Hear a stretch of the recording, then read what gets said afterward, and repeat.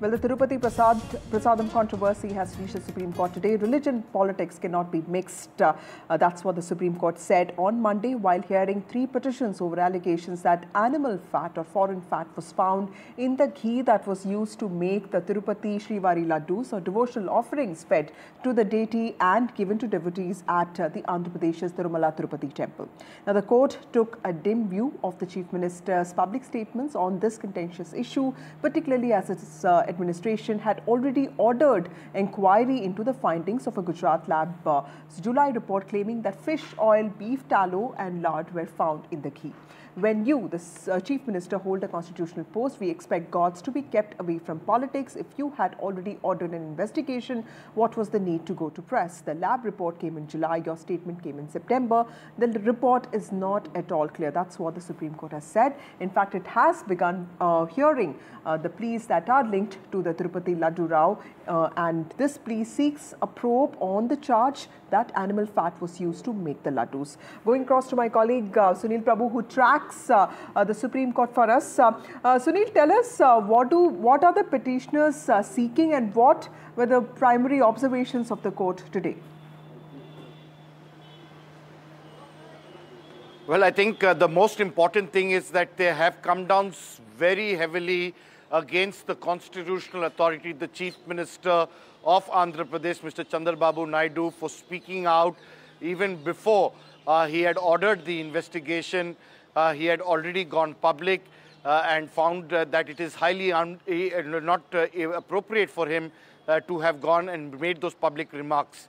For an hour, the Supreme Court heard the petitioners, Mr. Subramanian Swamy, who said that this will hurt the faith of the people, the sentiments of the people, even prompting the Supreme Court to observe and say that, keep religion away from politics, leave the gods away from this. And then saying, after hearing Mr. Luthra from the Andhra Pradesh government, that there is no prima facie evidence, as the Supreme Court pointed out, to show that adulterated ghee was used. There's nothing that has been shown so far.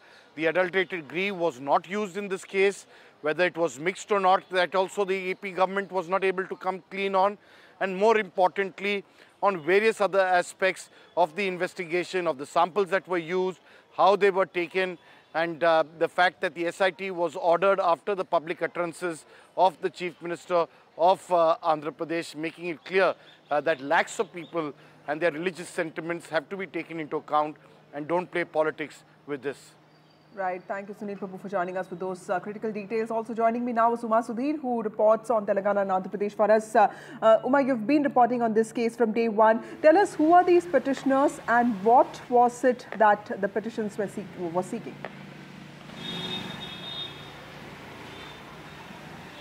So there are 5 petitioners who have gone to the Supreme Court, and the case that came up today was the one that the plea of Dr. Subramanian Swamy, who had argued on 5 different points, asking about whether the contaminated samples were actually used for making prasad, or was it a sample that had not been used and it was a rejected sample that had been sent, whether these samples had been collected by the testing lab authority themselves or all the temple authorities, or whether the test itself can give a false positive result. And he had also raised this question about whether political interference should have happened in this case, saying that the Chief Minister should not have spoken about it because it hurts the sentiments of several people. The court has now said that God should be kept away from politics, and then the Chief Minister should not have made the statement even as a probe has now been ordered by the SIT. It appears now that it is possible that the SIT that's been ordered by the state government may be replaced by another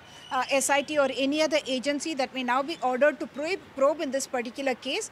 And the other contentions that the petitioners had brought forth, they had of course asked for a court-monitored probe to happen in this case. What we understand is that the hearing of these petitions will now next be taken up on Thursday at 3:30 p.m. But the court did say that the AP Chief Minister should not have made a statement that hurts the sentiments of the people before the probe report is out and the probe is completed. And then prima facie, it appears that contaminated ghee may not have been used for the making of the prasad. at Tirupati. That is what the petitioner's lawyer had argued in court. So the other petitioners in this particular case is a Hindu Sena president, as well as another petition by Mr. Vikram Sampath, who is in fact asking for the question about the management of Hindu temples, what should be the role of the government, and whether the government should interfere in the management of the temples per se. Back to you.